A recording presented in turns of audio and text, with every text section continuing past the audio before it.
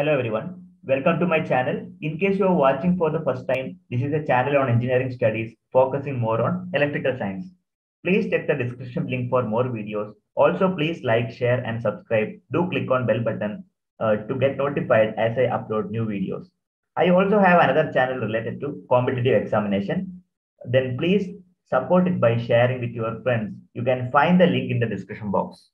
Welcome to the new playlist on training on technical interview questions. In this playlist, I'll be uploading various important interview questions. It will be helpful for those who are really preparing for core companies. This will be helpful for instrumentation, electronics, and electrical engineering students. So today we are going to discuss about the battery maintenance and the battery management system. The topic is battery maintenance. So from that particular area, I have enlisted few important questions that can be expected when you attend for a technical interview. Moving on to the discussion. In this particular session, I have enlisted 5 important questions. Moving on to the discussion. The first question, how do you size the battery? You may be getting the question. You are asked the same questions in the interviewer. That is, how do you determine the size of the battery? So you can able to mention one simple equations to determine the size of a battery. So battery capacity can be given by the total watt hour per day used by the application. Watt hour means energy, and the days of autonomy divided by 0.85. That is actually, we can able to say that that factor determines the battery losses. And 0.6, that means 60%, that decides the depth of discharge. You can call it as DOD, depth of discharge. And the nominal battery voltage. It is a multiple of 12 volt. You can say 12 volt, 24, 48, etc.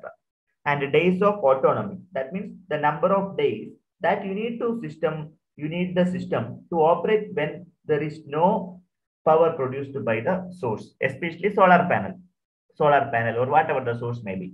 So this is a simple equation. Okay, you can apply the same equation for the design, and this fundamental equation need to be known by you. Okay. So this is one of the important question. And remember the formula, total watt hour per day used by the appliances into days of autonomy upon 85% into 60% into nominal battery voltage. This equation can be used for deciding the battery size or battery capacity. This can be used for inverters or whatever the application may be. Okay. So this you are expected to explain. If you want, you can use some bit of paper and you can able to show and give some example also. Definitely the interviewer will impress. They will get impressed. Okay. Next is how to predict when I need to change a cell. What are the parameters I need to monitor? Suppose you are provided with a battery. Interviewer is asking that you are provided with a battery. And how do you say that the life of the, how can you predict the life of the battery? Yes, there is a shortcut. And you have to consider the one parameter that is called impedance. You need to measure the impedance by using measure. So measure is a device which is used for measurement of insulation resistance. So you have to calculate the impedance. So impedance is one of the best indicator of battery health. How? See, for a lead acid battery, so most of the applications like automobile, then you can use in solar PV system. That means there is a thumb rule. In lead acid battery, if you found 20% of increase in impedance by using measure, then ultimately we can say that the battery capacity has been reduced to 80%. That is one thumb rule. Likewise, one more type of battery that is called wall regulated lead acid battery. So in VRLA battery, that is also one of the most popular. I'll tell you the application thereafter. The 20% of increase in impedance that results, we can say that 50% decline in the battery life. Okay, almost battery capacity has been reduced to 50%. These are the thumb rule. So you have to talk about the impedance, one of the important parameter. Measure the impedance by using a measure, and ultimately we can able to predict the life of the battery by measuring the impedance. This you are expected to explain in front of the interviewer. Definitely they will impress. Okay. Moving on to the third question. Do temperature have effect on battery? Yes, of course, temperature has crucial role. The temperature is one of the major factors that has an important role in the battery performance. For example, for higher temperature, if you are maintaining high temperature, suppose you are operating the battery with a high temperature environment, definitely more chemical activity will be undergone in that area. Okay, so it affects the performance parameter. So temperature has definitely a crucial role, especially lead acid battery, if you talk about lead acid battery.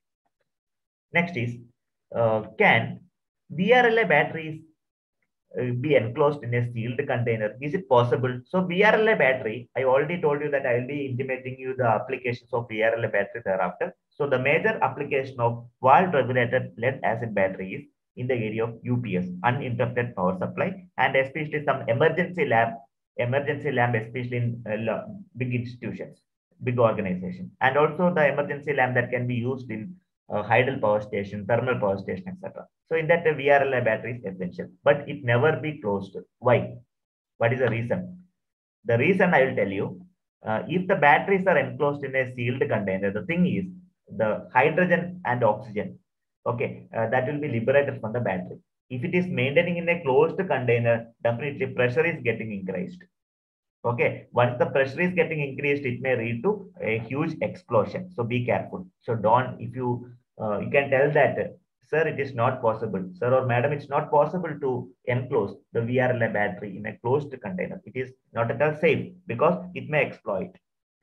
Okay, so this is another important question, because you may be allotted for working in the battery management system. At that time, you are expected to know the basic fundamentals.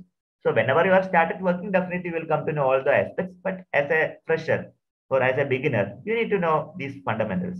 Definitely, this will help you for the organization also.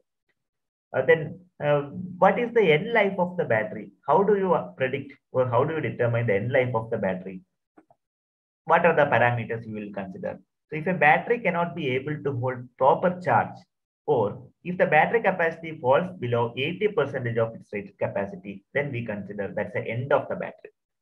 What are the parameters you need to consider for deciding end of the battery? The parameters are as follows. Charging and discharging cycle. That is very important. You have to see the curve also. For every battery, there will be charge and discharging cycle will be the curve you have to familiar. Then temperature. Okay. Then leakage of the gases or electrolyte, chemical property. Then corrosion of the plates, anode and cathode, over discharge rates. These are the parameters that will be deciding the life of the battery. Okay. So in this session, I have discussed most important parameters, most important questions related to the battery maintenance and battery management system. And the remaining part will be discussed in the coming session. So those who are planning to apply the jobs, especially in inverter-based company and a solar-based solar maintenance company, definitely battery is unavoidable. And also we can say that those who are applying for jobs at a hydel power station or thermal power station as an operational maintenance engineer, you should know the basics of the battery. So in the coming session, I'll be continuing with the remaining questions. So if you are having any doubts, you can put up in the comment box. Definitely I will revert. Finally, thank you very much for your cooperation.